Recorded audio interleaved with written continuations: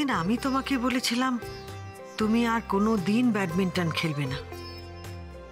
আজ আমি তোমাকে বলছি তুমি আবার ব্যাডমিন্টন খেলবে। তুমি খেলবে দিয়া, তুমি আবার খেলবে। দিয়া দিদি, দিয়া দিদি, দিয়া দিদি মায়াঙ্ক শর্মা আর্যদাকে না।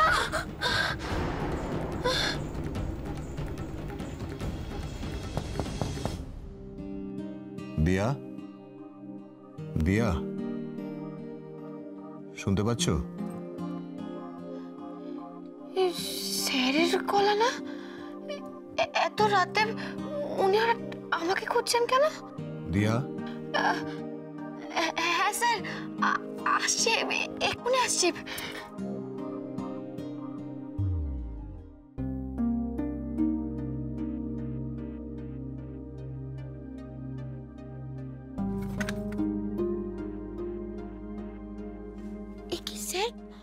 আপনার কিছু হয়েছে? মানে কিছু লাগবে? আপনার শরীরটা ঠিক আছে তো? হ্যাঁ, আমার শরীর ঠিক আছে, ওই মাথাটা ভীষণ ধরেছে, প্রচন্ড যন্ত্রণা করছে। বামটা কোথাও খুঁজে পেলাম না, তাই তোমায় ডাকতে এলাম।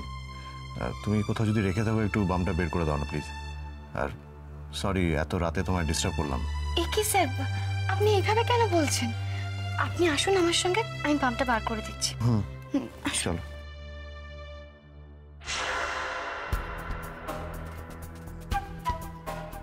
বাবা, দাদা ভাই তো দেখছি বউকে একেবারে চোখে হারাচ্ছে। এই মাঝরাতে মাথা ধরার নাম করে বউকে ঘরে নিয়ে গেল। আদিক্ষেতা দেখলে আর বাঁচি না। অবশ্য এতে লাভের লাভ তো আমারই হলো। দাদা ভাই আমার কাজটাকে আরো সহজ করে দিল।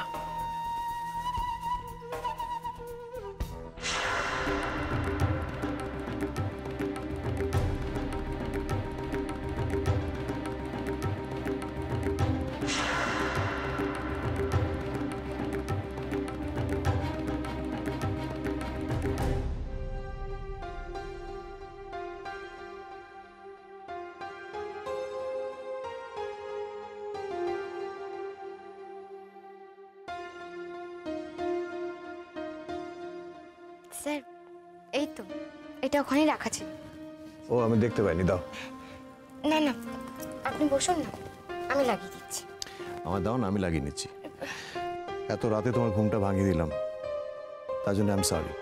আমি জানি তুমি বলবে যে তোমার কোনো অসুবিধা হবে না, কিন্তু অসুবিধাটা আমার। আসলে মাথাটা এত যন্ত্রণা করছে না। কি যে বলেন না আপনি, আপনার মাথা ব্যথা করছে, কষ্ট হচ্ছে, আর তার থেকে আমার ঘুমানোটা বড় হলো। আমাকে ডাকবেন না তো আর কাকে ডাকবেন স্যার? আমি তো শুধু আপনার ব্যথার এতটুকু ভাগ নিতে চাই না স্যার। আপনার জীবনের যত খারাপ লাগা, কষ্ট, যন্ত্রণা, তার পুরোটাই আমি নিতে চাই স্যার, পুরো ব্যথাটাই। আপনার জন্য শুধু আনন্দ আর ভালো থাকা থাকুক। আরে এইভাবে কেউ বাম লাগায় নাকি? হ্যাঁ, আর এইভাবে বাম লাগালে ব্যথা কমবে? সত্যি আপনি সবকিছু নিয়ে জেদ করেন না। দিন দিন, এটা আমাকে দিন, আমি লাগিয়ে দিচ্ছি। আমি বলছি তো আমি লাগিয়ে দিচ্ছি, শুয়ে পড়ুন, শুয়ে পড়ুন, আমি লাগিয়ে দিচ্ছি বললাম তো।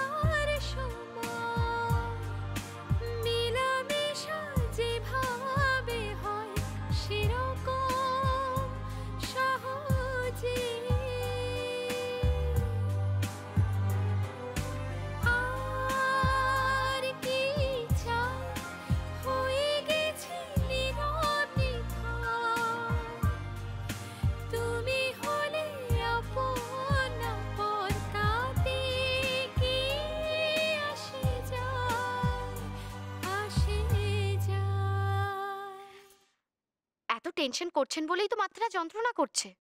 আপনাকে কত করে বললাম যে শরীরটা যখন ঠিক লাগছে না একটু রেস্ট নিন, শুনলেন আমার কথা? খালি শুধু ফোনের দিকে নজর, কখন একাডেমি থেকে খবর আসবে, কি খবর আসবে। আসলে সুখীর ফিটনেস টেস্টের রেজাল্টটা কাল সকালে জানতে পারবো। আর মাত্র কয়েক ঘন্টা বাকি। এই কয়েকটা ঘন্টা আমার কাছে কয়েক বছরের মতো মনে হচ্ছে। এই ফিটনেস টেস্টের রেজাল্টের উপরে আমার পরবর্তী লড়াইটা নির্ভর করছে। মায়াঙ্ক যদি সুখীকে এই ফিটনেস টেস্টে ফেল করিয়ে দেয়, তাহলে তার মোকাবিলা আমি কিভাবে করবো সে নিয়ে ভাবছি দিয়া। কারণ মায়াঙ্কের এগেইনস্টে আমার কাছে এখনো কোনো প্রমাণ নেই।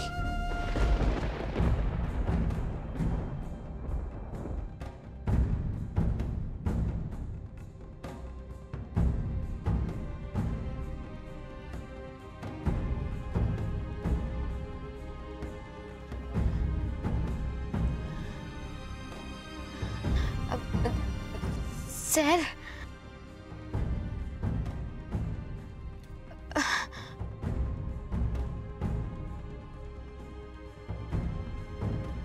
স্যার স্যার আমি একটা অন্যায় করে ফেলেছি স্যার, সেটার জন্য আপনি আমাকে শাস্তি দিন। শাস্তি? কি অন্যায় করেছো তুমি দিয়া? স্যার স্যার আমি একটা বড় ঘটনা আপনার থেকে লুকিয়ে গেছি স্যার। বড় ঘটনা? কি লুকিয়েছো তুমি দিয়া?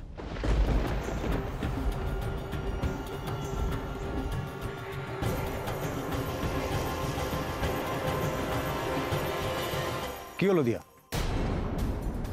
বলছো না কেন তুমি কি লুকিয়েছো আমার কাছে? কি এমন লুকিয়েছো যার জন্য তোমার শাস্তি পাওয়া উচিত? আরে কি লুকিয়েছো সেটাই তো আমাকে বলছো না তুমি। ও, রান্না বান্না নিশ্চয়ই কোনো গন্ডগোল করেছো? হ্যাঁ, এই নুন কম ঝাল বেশি সেরকম কিছু, যার জন্য মা তোমায় বকুনি দিয়েছে? না, মেঘ বৃষ্টি বায়না করছিল ছাদে খেলতে যাবে বলে, তাই ছাদে খেলতে নিয়ে গিয়ে রেলিংয়ের উপর শাড়ি পরে উঠে সার্কাস দেখাচ্ছিলে।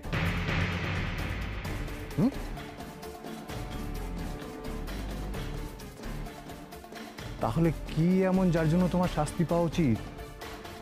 কি লুকিয়েছো? ও, ঘুমের মধ্যে আবার তুমি হাঁটছিলে, যেটা দেখে বিপিনদা অজ্ঞান হয়ে পড়ে গেছে, তাই তো?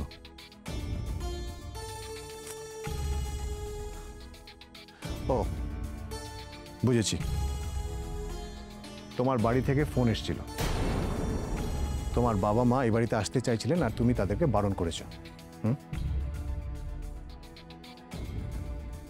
দিয়া, তুমি যদি সেটা করে থাকো তাহলে আমি সত্যি কিন্তু তোমায় বকবো। এরকম কিছু নয় স্যার। তাহলে যা ঘটেছে সেটা আমায় খুলে বলবে তুমি দিয়া? আমি তো তোমায় যা জিজ্ঞেস করছি তাতেই তুমি না করছো। এরকম করে তুমি তো আমার টেনশন বাড়িয়ে দিচ্ছ দিয়া। আমার মনের মধ্যে কি চলছে সেটা সত্যি আমি আপনাকে বলতে চাই, কিন্তু কেন জানি না বলতে পারছি না। আমি যা করে এসেছি সেটা জানলে হয়তো আপনার মনের টেনশনটা পুরোটাই এক মুহূর্তে দূর হয়ে যেত, কিন্তু যে ঘটনাটা ঘটেছে সেটা এত বড়, এতটাই গুরুত্বপূর্ণ যে সেই কথাটা এত তাড়াহুড়ো করে বলতে আমার ভয় করছে। বারবার মনে হচ্ছে আমি যদি আপনাকে বুঝিয়ে বলে না উঠতে পারি, আর আপনি যদি আমাকে ভুল বোঝেন। দিস ইজ ফ্রাস্ট্রেটিং দিয়া, দিস ইজ ফ্রাস্ট্রেটিং। তুমি এভাবে চুপ করে থাকলে আমার টেনশনটা কিন্তু আরো বেড়ে যাবে। বলো কি হয়েছে? আমার চুপ করে থাকাটা একদম পছন্দ নয়। ছোটবেলায় মা আমার উপর রেগে গিয়ে চুপ করে থাকতো, কিছু কথা বলতো না। তখন আমি মাকে শুধু একটা কথাই বলতাম যে মা, তুমি আমাকে বকো, মারো, যা খুশি করো, কিন্তু চুপ করে থেকো না। দিয়া, এই চুপ করে থাকাটা না আমার অসহ্য লাগে, আমার ভালো লাগে না। বলো কি হয়েছে? দিয়া, আমরা তো হাজবেন্ড ওয়াইফ। তুমি তো এইটুকুনি আমার সাথে শেয়ার করতেই পারো নাকি? বলো বলো কি হয়েছে বলো। আমি তোমাকে প্রমিস করছি আমি কিচ্ছু বলবো না, কোনো শাস্তি দেব না। বলো। আসলে স্যার আজকে বাড়িতে ধোপা এসেছিল আর আমি আপনার সব প্যান্টগুলো কাচতে দিয়ে দিয়েছি। হ্যাঁ তো? না মানে কাচতে দেওয়ার আগে সব প্যান্টের পকেটগুলো চেক করে যা যা দরকারি কাগজপত্র আর টাকা পয়সা ছিল সব বার করে ড্রয়ারে রেখে দিয়েছি। হ্যাঁ, সে তো খুব ভালো কাজ করেছো। এতে অন্যায়ের কি আছে সেটাই তো আমি বুঝতে পারছি না। পারে এর মধ্যে অন্যের কিছু নেই। এই যে আপনাকে না বলে আপনার পকেটে হাত দিলাম, এটাই তো সব থেকে বড় অন্যায়। জানেন তো, ছোটবেলা একবার ব্যাডমিন্টন খেলতে গিয়ে আমার ককটা ওই পুকুরে পড়ে গিয়েছিল, আমি তো তুলতে পারিনি, আর সেটা কেনার জন্য বাবাকে না বলে বাবার পকেট থেকে টাকা নিয়েছিলাম। জানেন তো, বাবা যখন জানতে পারলো যে বাবাকে না বলে বাবার পকেটে হাত দিয়েছি, বাবা আমাকে খুব বকেছিল, খুব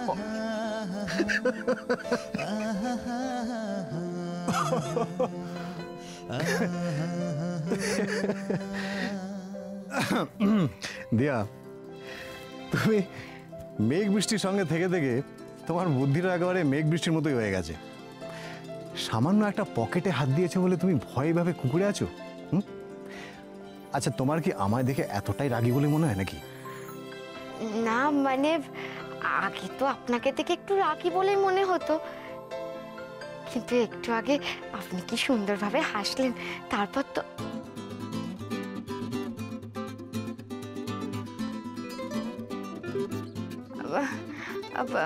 মানে বলছি কি স্যার, বামটা লাগানোর পর মাথার ব্যথাটা একটু কমেছে, তাই না? আপনি একটা কাজ করুন না, আপনি ঘুমিয়ে পড়ুন, দেখবেন কাল সকাল হতে হতে পুরো ব্যথা সেরে গেছে। হ্যাঁ দিয়া, তুমিও তাড়াতাড়ি শুয়ে পড়ো, অনেক রাত হলো। হ্যাঁ হ্যাঁ স্যার, স্যার আমি তো মেঘ বৃষ্টির সঙ্গে শোবো। ও হ্যাঁ, তুমি তো মেঘ বৃষ্টির সঙ্গে শোবে। হ্যাঁ ঠিক আছে, তাহলে তাড়াতাড়ি চলে যাও, কারণ ওরা উঠে পড়ে তোমায় দেখতে না পেলে আবার খোঁজাখুঁজি করবে। ওকে, যাও। Good night sir. Good night.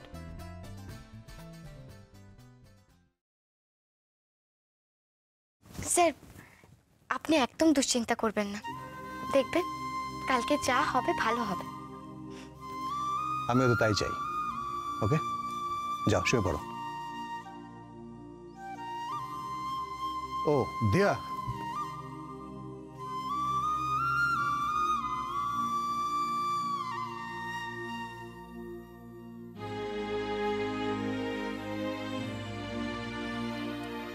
এখন থেকে তুমি নির্দ্বিধায় আমার পকেট সার্চ করতে পারো, আর প্রত্যেকবার সার্চ করার পর আমাকে জানানোর কোনো দরকার নেই।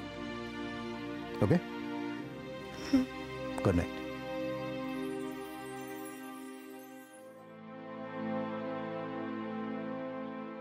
আমি এবারও আপনাকে সত্যিটা জানাতে পারলাম না স্যার, কিন্তু কেন জানি না মনে হচ্ছে খুব বেশি দিন আমি এটা চাপা রাখতে পারবো না। আজ নয়তো কাল এটা আমাকে বলে দিতেই হবে।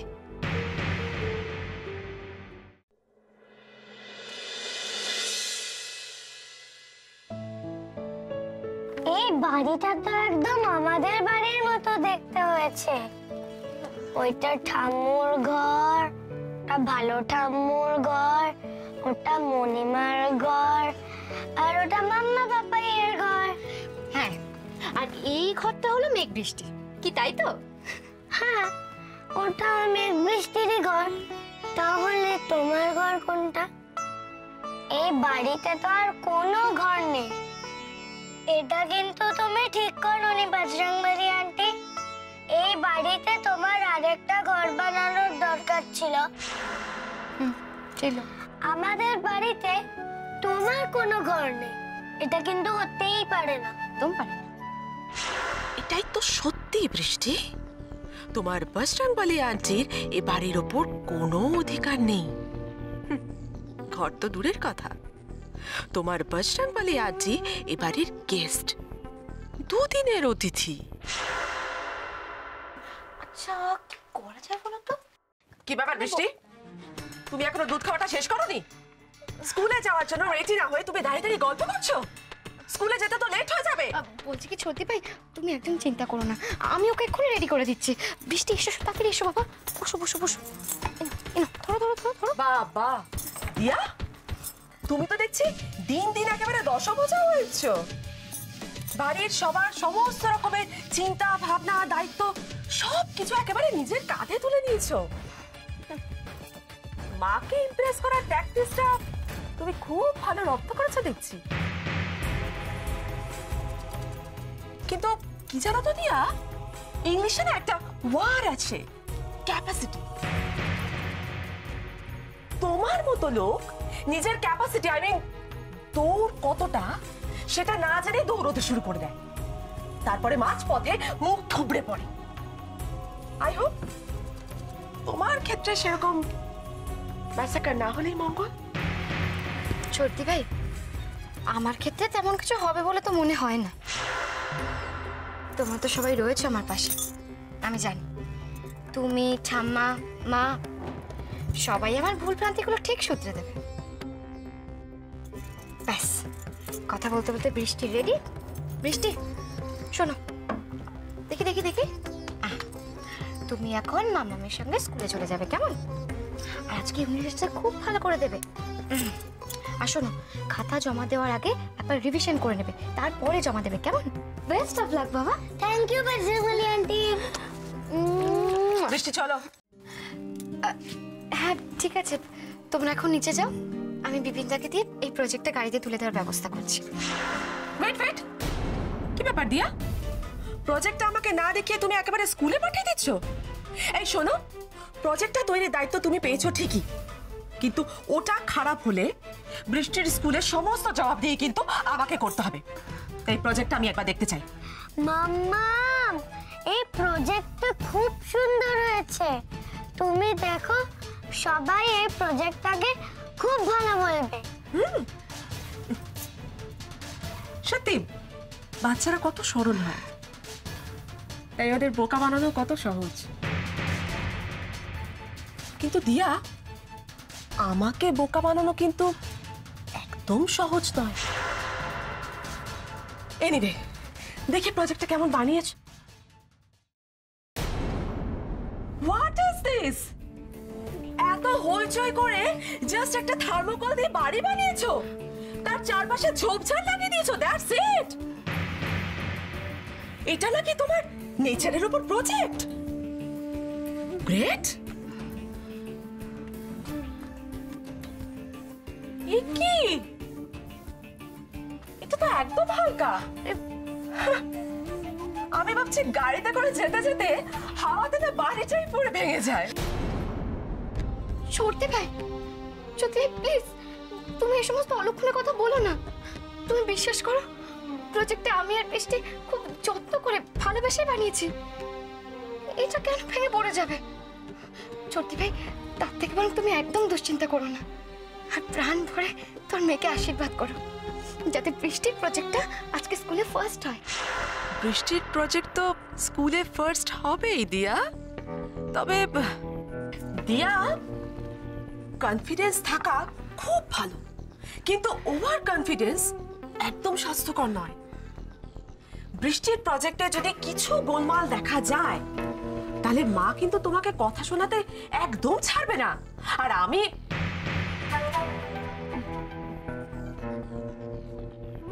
কি বলবো সেটা না হয় তোমাকে মুখে নাই বা বললাম। বৃষ্টি চলো।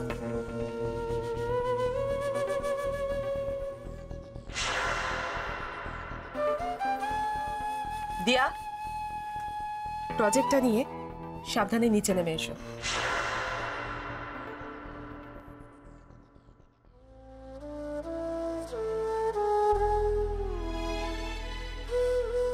এই বাড়িটা আমার স্যারের বাড়ি, এটা আমার বাড়ি। এই বাড়িটাকে আমি প্রাণ দিয়ে হলেও রক্ষা করব, এই বাড়িটাকে আমি আগলে রাখবো, এটা আমি কিছুতেই ভেঙে পড়তে দেব না, কিছুতেই না।